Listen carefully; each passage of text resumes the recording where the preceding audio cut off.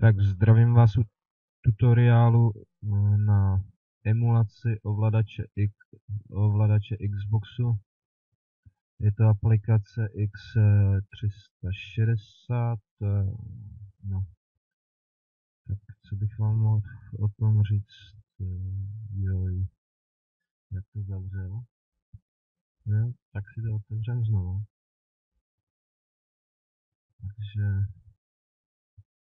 najdete si, jo.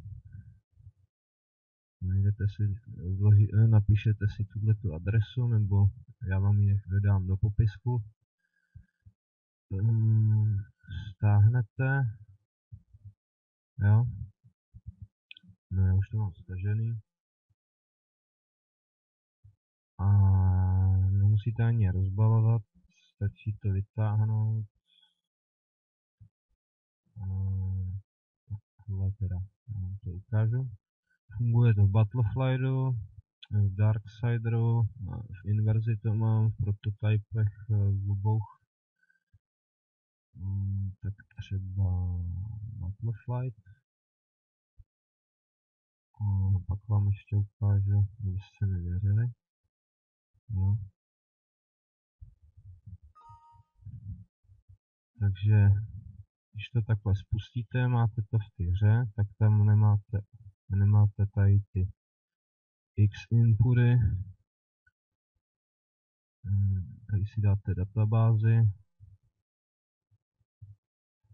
Jo, musíte mít připojený ovladač. Pak si tady vyberete globální nastavení. Tady máte různé emulace Xboxového ovladače nebo různé typy, něco takového. Jsem si vybral jeden z těchto, takhle normálně na to kliknete, potvrdit ještě jednou. A ono se vám to takhle nahraje. Takže, jo, a pak si taky dejte pozor na tady ty osy. To je pravá páka, tady máte levou, že jo, to je pád 7, 5, jo.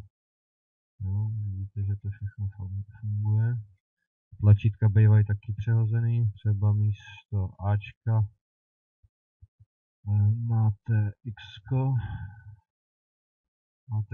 a co bych ještě, no, tady máte různý ty, že jo, tady generálce, no tam už jsem, já vidíte, že Logitech a tak Xboxový.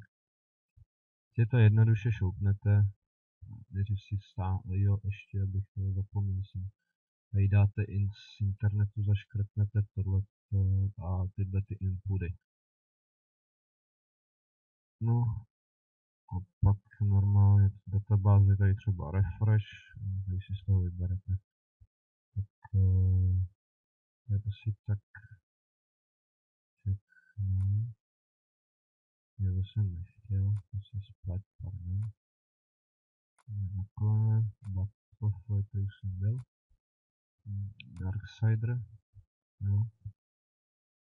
Vidíte.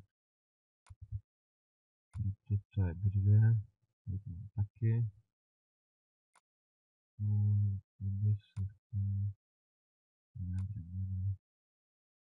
Jo, ta inverze. Víško, já jsem to stakal. Dobinu? Já jsem to dával. Tady prostě záleží, kde, jak to je. Někdy to nefunguje hned, musíte najít přesně, kam to umístit. Ale většinou,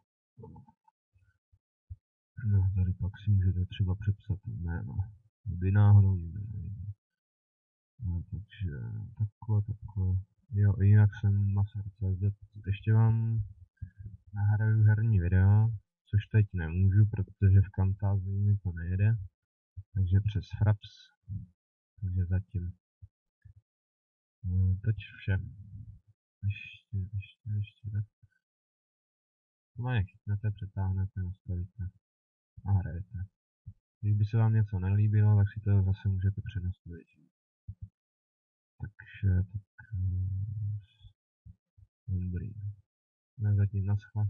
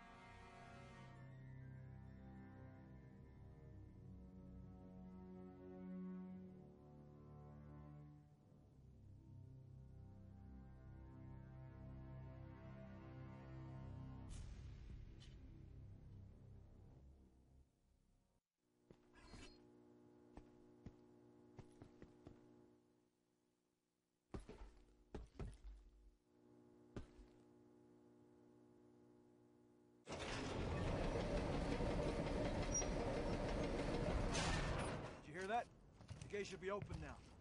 Let's see if we can get through it.